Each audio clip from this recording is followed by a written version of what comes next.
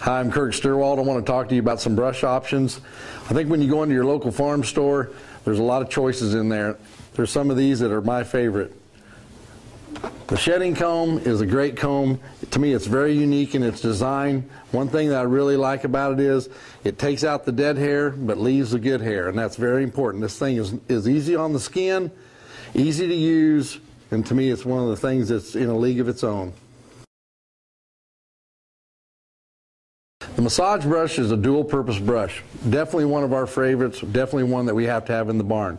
We not only use it for washing, but we use it for brushing the hair, separating the hair. To me, it's just a great brush. Very flexible. The teeth are spaced out perfectly. This is absolutely a must in our barn.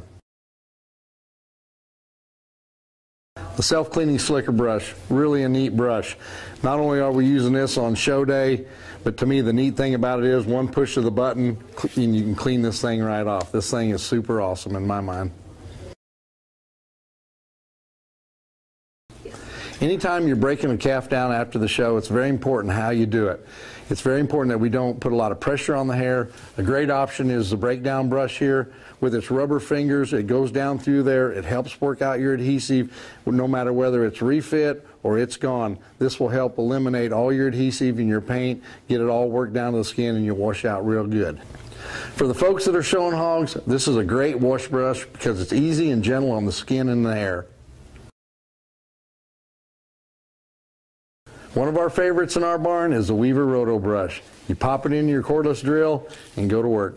The unique thing about this brush is the different bristle lengths. To me, it gets down there and lifts that hard to get hair.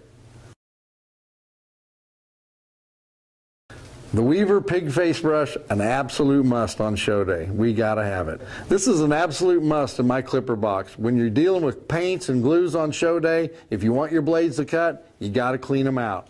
You're going to want one of these.